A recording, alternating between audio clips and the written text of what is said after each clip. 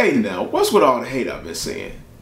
90% of y'all don't even know what this is, or like Jordan's past 12s. Some of y'all might like 13s, but the majority of y'all don't even like it past the 12.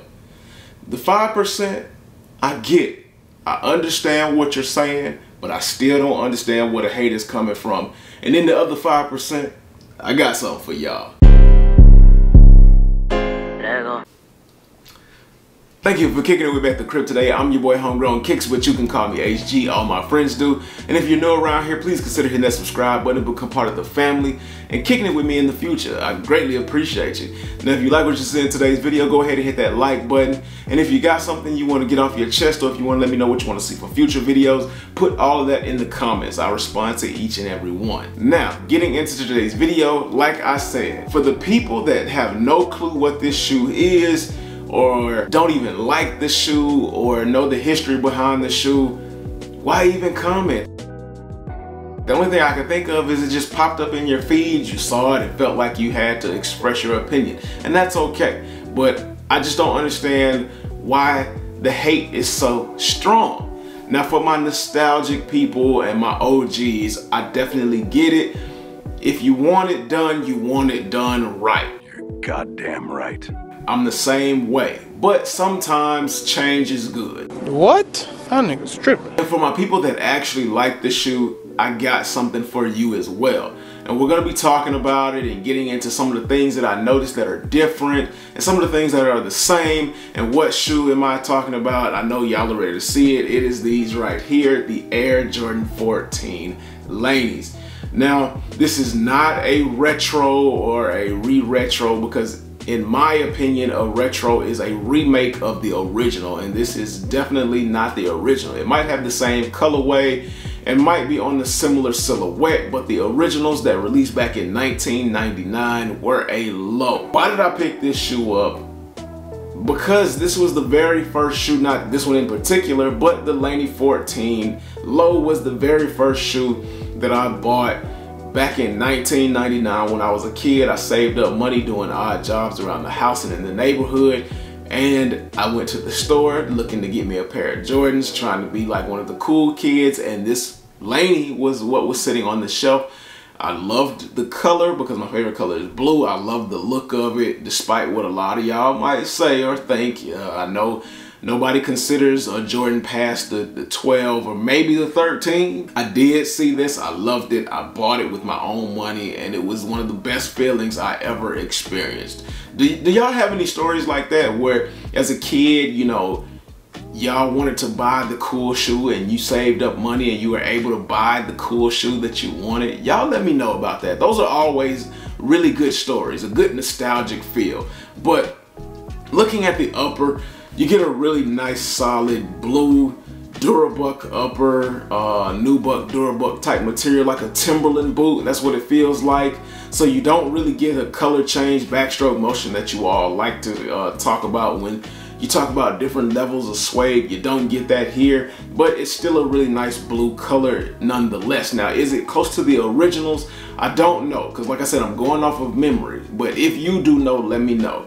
On the toe box, you get a really nice Nubuck material in a deep, rich black dye. Now, it does not have that backstroke color change motion on the toe box either, or not that I can see.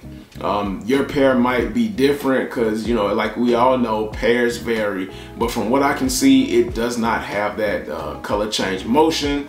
But one thing I will say about this upper and the toe box, you might really want to consider spraying it with some kind of protectant, because if it does get dirty, or if you do have to wash it, these look like these are pretty much cooked. Like the color is going to fade out pretty quickly. And unless you know how to re-dye the shoe, I don't think you're gonna like the look of it. So always spray your shoes like this with some kind of protectant to keep the look rich and lasting as long as you possibly can. Now, onto the midsole, you get a really nice squishy foam midsole.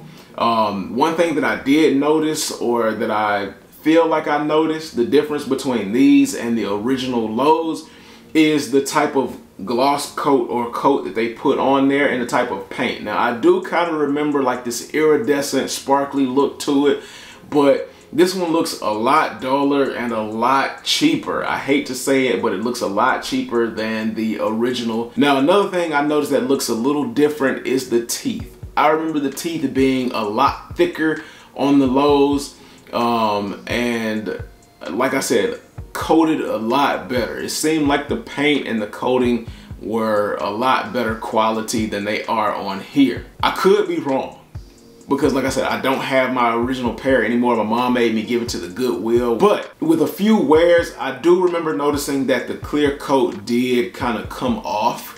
So you could really tell how thick it was and the type of material that was underneath it. And this just doesn't look like, feel like, or seem like the same thing.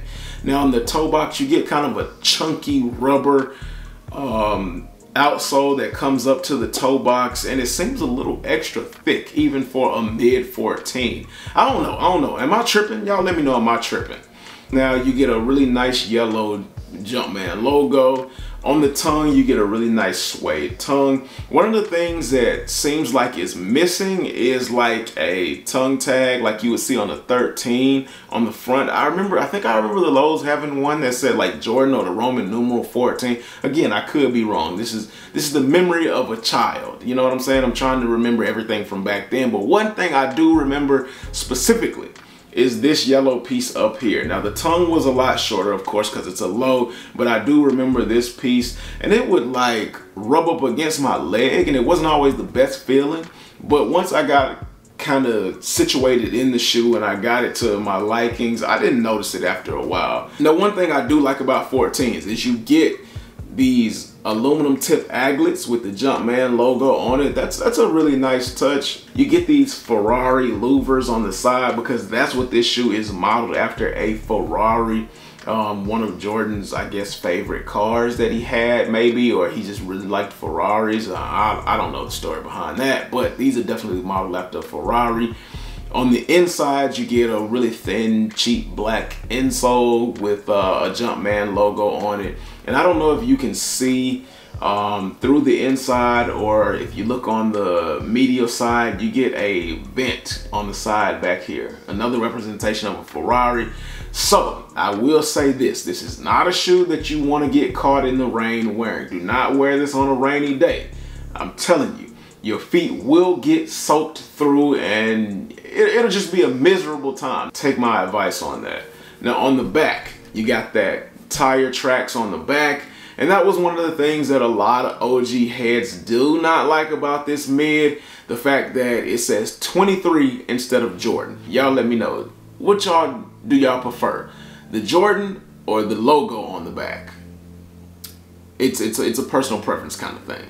One thing that really stood out to me, and I mean really stood out to me, is this logo right here on the side. Now on the lows, of course, it's going to be a lot smaller because it's a low. But this seems large, and I mean large, even for a mid. So for anybody who has a lot of 14 mids, did y'all think this seemed a little large? Or is it me? Am I just tripping?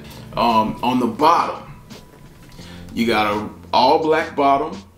You got this Ferrari inspired design going all the way to the bottom. This is not carbon fiber. The only ones that I know of that have carbon fiber from Jordans 1 through 14 or 1 through 15, because I do like 15s, are the 11s, the 12s, and the 13s. Those are the only ones that I can remember that have carbon fiber. This one, this might be a plastic or a rubber or a combination of both on the shank, but this is definitely not carbon fiber. And then up here, you get a really nice yellow badge with the Roman numeral 14s. Looking at this shoe and putting it all together and giving my thoughts and opinions, I would grade this probably a 7. The materials definitely feel a little thin, like if you rubbed up against something that it would scratch straight through the side panels. For a price tag of $210, this is not a $210 shoe in my opinion. This is more so of a 190, 150-ish, somewhere in that price range level shoe at $210. If you look at the resale market now, what these are going for on like Golden StockX, these are going for around that $300 price range in the original look. The 2015 1998 pairs are going for that $300 price range, and if you want a nostalgic feel, an extra 80 bucks, or maybe you can get it for a little cheaper, in my opinion is definitely worth it. So this kind of falls short of the mark, but it is still a good shoe that you can just wear around. And when you put your jeans over it, you won't even know whether it's a mid or a low, and you can get that nostalgic feel without having to, I guess, pay a little bit extra. But y'all let me know what y'all think about this in the comments. Did y'all get them? And if you didn't get them, why did you, pass these up? I'm actually interested in knowing what your views and opinions are of these, beyond the fact that you just hate 14s. What are your views and opinions on this Laney 14? Before I go, I cannot leave y'all without saying, nothing is impossible. Fight for everything you believe in. Don't let anything stand in your way, and drink hungry. Until next time, I'll catch y'all later. Peace.